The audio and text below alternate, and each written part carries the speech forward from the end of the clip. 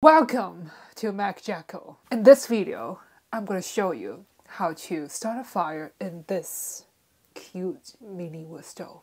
So on this particular stove, we have two air vents. We have our primary one and our secondary. The primary one is in the open position right now. So this is closed. And then we're going to open it back up. To start the fire, we want it in the open position. And then we have our secondary, which will be used once the fire is hot. And so it's closed right now. This is open. And we're going to keep it closed to start the fire. And we're going to build the fire little by little. With these small stoves, it's actually a bit of a challenge because it's easy for things to collapse on themselves. So what Jackie's doing right now is she's actually building a little bit of a base. We want to keep airflow, so she's making sure that if everything collapses, it doesn't go flat to the ground. So Jackie's torn off a little piece of toilet paper roll, and we're going to prepare that, but first we're going to put some newspaper in there. If you have a fire starter, you can obviously use something like that. So we're just going to use a couple small pieces of newspaper and crunch them up and put them in the middle. So Jackie's got a couple pieces there, and she's going to put her little piece of toilet paper roll right on top of that. And then we've got a bunch of just little pieces of kindling. We're just going to stack them up somewhat in a pyramid shape. And again, we've got that little base that she put in there at the beginning, so when the pyramid collapses, it doesn't go flat to the ground and put out the fire. We've just got a window cracked to get us airflow.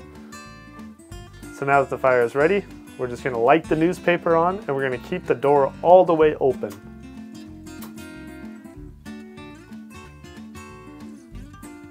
The way a wood-burning stove works is the chimney or the flue pipe has to be warm to create a draft to make the heat go up and out of it. So while it's still cold, it doesn't actually draw the heat out. So we're keeping the door all the way open to make sure that there's enough oxygen and airflow to keep things started. As you can see, it's trying to collapse on itself. Oh, there we go. Nice work, Jackie. Keeping it alive.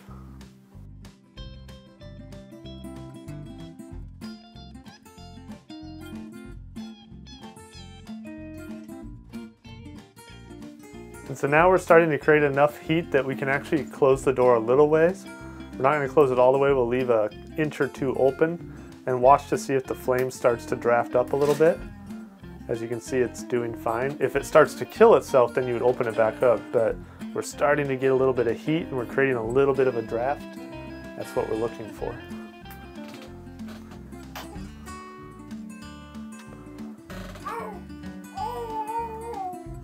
The next thing we're going to do is we're going to actually just try to close the door, and we're actually going to watch the fire. If it muffles itself out, we're going to open it back up. Now the fire is hot, the door is closed, we've got the vent all the way open, and that's how you start your fire. Now that it's starting, the flue pipe is hot, you've got a nice draft. Now we can add our bigger and bigger pieces of wood and eventually start to close down the air vent as needed to get the efficiency where you want it. And after about 20 or 30 minutes, when the fire is really warm, then you can open your second air vent. I honestly don't know how much good that does on a little stove like this, but it's there, so use it if you want to. If you haven't already, subscribe.